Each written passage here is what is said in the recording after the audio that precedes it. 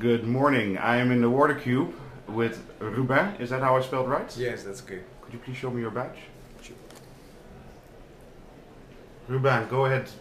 Introduce yourself and what are you doing here? Okay, I'm Ruben Avendano. I work with EPM. EPM is the largest utility in Colombia. Water and sanitation, energy, gas, wind energy also, and telecoms. I'm here because I have attended two seminars, one on corruption and water, and the second one is the presentation of what we call the water funds in South America. We're preparing a water fund for the city of Medellin in order to preserve the watershed that is feeding water for our city.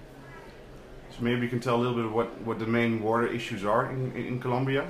Well, in Colombia, we can say that we have advanced a lot in the last 10 years. We are a developing country, but also we have reached a point in which we have several ways of handling water. We have private utilities, mixed economy utilities, private and public, and also we have public utilities, state-owned utilities like the one that I work for right now.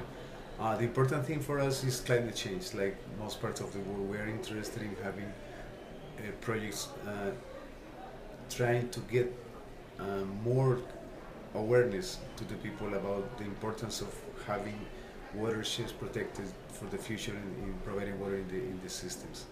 Okay, and is this your first time here in the World Water Week? Yes, this is my first time in Stockholm and the first time here. I think this is the first of the 20 years that is coming because our company is very interested in coming here just to share points of view and experiences from around the world.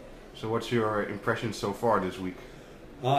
Great. I think this is a place to feed the soul and to feel all the believers in water. And I think this Stockholm and the venue and the Water Week is the perfect opportunity to learn from other sites what people are doing in water. Okay. Well, then just one last question.